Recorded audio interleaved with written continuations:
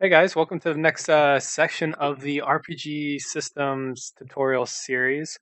If you're new to this tutorial series, there's a link to the repository branch of the last tutorials where this project will be taking place from.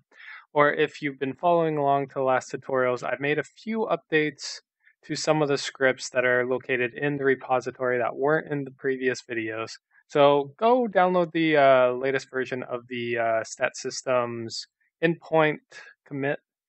And yeah, if you were following along, you can see that I've changed the layout of our project and kind of just organized it a little bit better since we're going to be adding more systems on top of this.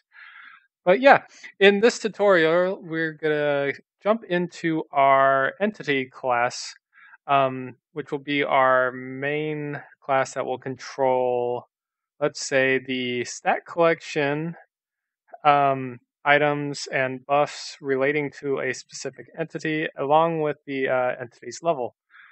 In this tutorial is going to focus on creating the entity's leveling code. So let's begin with this and jump straight into coding. So first off, we're going to be creating a new folder in our new scripts folder, and this will be called entities. And we'll just have all our entity code in here. In here, we're going to make another folder, and I'm going to call this level. Or actually, let's change that to leveling. So in this leveling folder, we're going to create a new C# script, and I'm going to be called this RPGEntityLevel, since this will handle all our entities leveling mechanics. So we'll open this up in our scripting editor, and in here, I'm just going to remove all the internal code since we're just going to be creating it as we go. So first off, we're just going to create all the variables that we'll be using through here. This video will just focus on the levels and not actually use any experience for the time being. So first off, we're going to be creating our variables, and this will be level equals 0, another private int, and we'll have level min, and private int level max. And I'm just going to have the max set to 100. And then we'll go down and create our properties for the relating variables.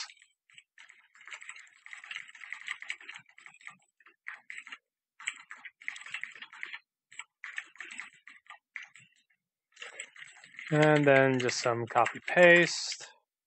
And we'll go through this and just up these values.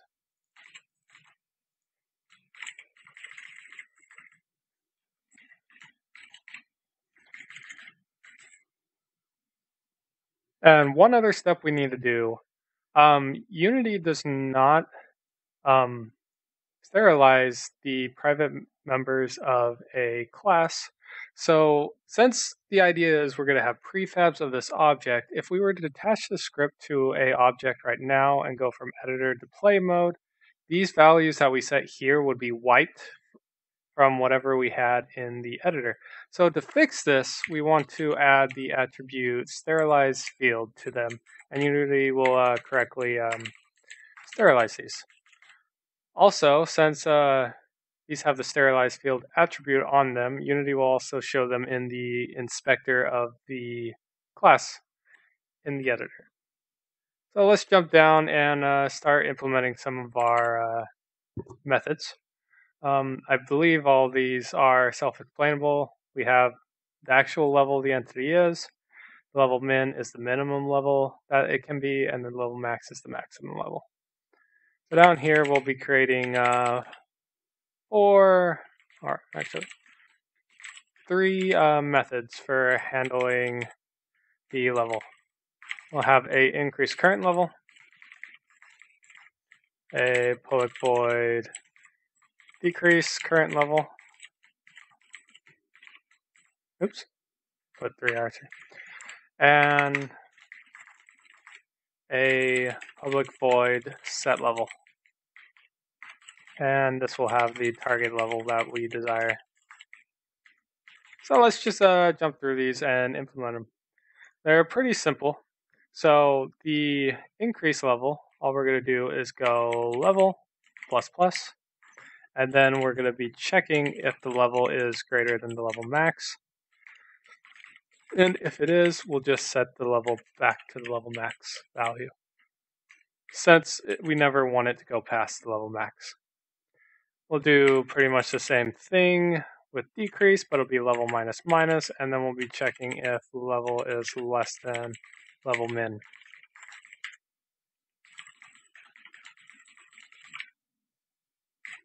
Cool. And finally, the set level. And this will just be assigned to our new target level. So that's all we need for those methods for now. But there's one thing that our entity level class may want that'll help out external classes who are trying to determine the level. We're going to add some event handlers to this entity level class, so some external scripts can listen into whenever the entity's level changes and knows exactly which values have changed. So instead of the normal default event handler, we're going to be changing it a little bit. But we'll start off by creating the 3 event handlers that we want to use. So we have public event, and then we'll go event handler, which we need to include our using system namespace so we can gain access to the event handler. And we'll just go on entity level change. Now I'm going to copy paste this since I'm going to use the names. We're going to have 3 different events. We're going to have on entity level down and on entity level up, as well as on entity level change. So what each one of these 3 events designs are is the on entity level down and on entity level up will trigger whenever the level changes, but the values that we want to know about will be the previous level and the current level. And these 2 events will always have their values. They will be different by only a value of 1. So every single step from level like 1, 2, 3, we would get an event for every time we go between 1 to 2 and 2 to 3. Now, the difference in the change event handler, this will be triggered when we change levels. Let's say if we do some code later on, once we add more functionality to this, where we go from level 1 to 8. The level change event will be triggered only once, and the values returned will be the starting level, which would be 1, and the end level, which would be 8. While the level up or level down would have been triggered 8 times, changing between those values. So we want custom arguments so we can define these. So let's jump back into Unity. We'll create a new folder, and we'll call this event args. And inside here, we're going to be creating a new C# script. And I'm going to call this RPGElevel change event args. Open this on up. Now, when we're defining our custom event arguments for event handler, we will want to be using the system. And the class that we will be using for the event args will have to inherit from the event args class. Inside here, we'll remove all the Unity related methods, and we're going to be creating a couple read-only properties that will contain our new variables for this arguments class. So we'll create a public new level, and we'll do get and a private setter. So only this class can assign to this property. We'll also do a old level property with get and a private set. And finally, we'll just end this off with creating a constructor for the class, which will have the new level and the old level. And we'll just assign the properties the values.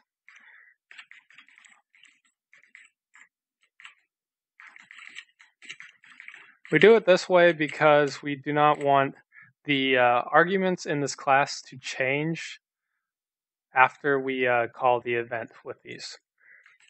So we can jump back into our entity level script, and to make it so these event handlers use our new arguments, we can use the generic operator here and go RPG level change event args, and yeah, that's what we need for this.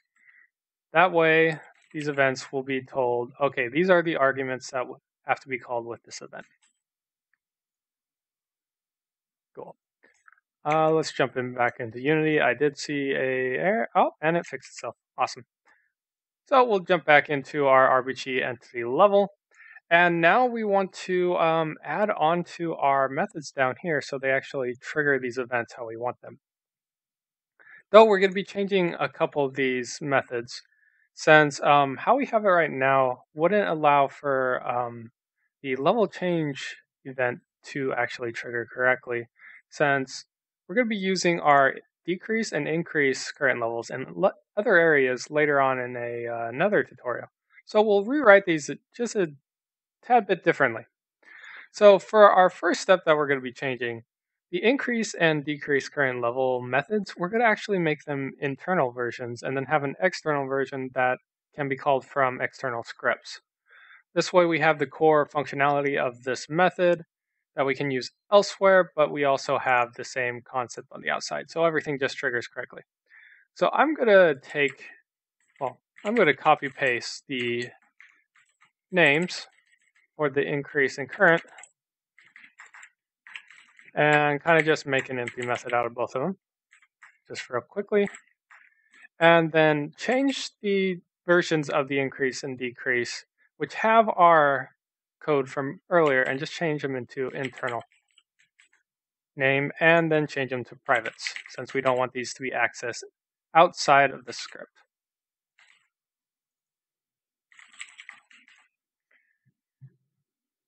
And one last step, we can add internal increase current level and internal decrease current level calls into our public methods. Now everything should work identical to how it was previously. Now we'll go through and add all our events that we will want to use. We'll start with our internal methods here. So here I'm just going to do something in one line that might look a little bit odd, but level equals level plus plus.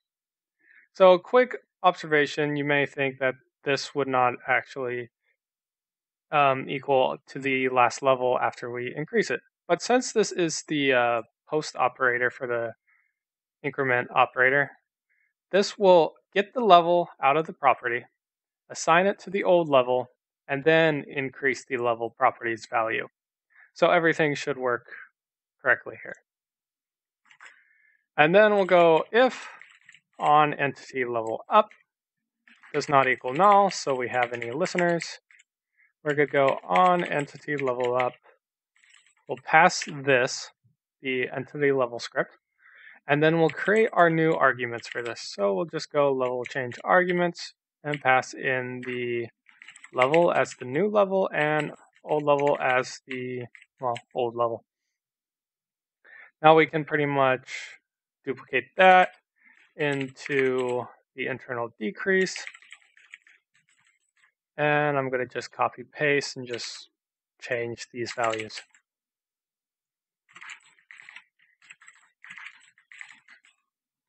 And there you go. We have those two. So the new level up and the level down events should both trigger correctly at all times. Now, we're going to jump into our increase current level method and make sure that the level change event actually triggers correctly. So we'll go int old level equals level. And then after our internal call to the current level internal method, we'll go if the old level does not equal level. We'll go and the entity's level change event has a listener. We'll go on entity level change this new level change event args and go level old level. Simple as that. And that will call it if this changes. Because, well, yeah, we only want to call this when the actual level changes. Actually, we should, I'm going to copy paste this. The old level does not equal level into our internal increase current level and our internal decrease current level. Just so it's also double checking if we hit this edge case where the level goes below minimum, so it doesn't actually call the event. Cool. We have this in our increase. We'll just copy this, paste this down to our decrease current level, so it has the same functionality. And then finally, we'll jump down to our set level, and actually we can just copy paste this as well since it's pretty much identical code. Cool. There you have it. Now all our events should be tied in correctly, and these should all be triggered the exact way. Now if we jump back into Unity, just double check that we have any errors, and we do not. That's good. So we have our entity level completed with the basic functionality that you need to change and modify the actual level of the entity. So in the next video, we'll go in and add experience onto our entities levels classes so that we can increase and decrease the level through adding and modifying our experience values. Okay, until the next video, hope this was helpful and see you then.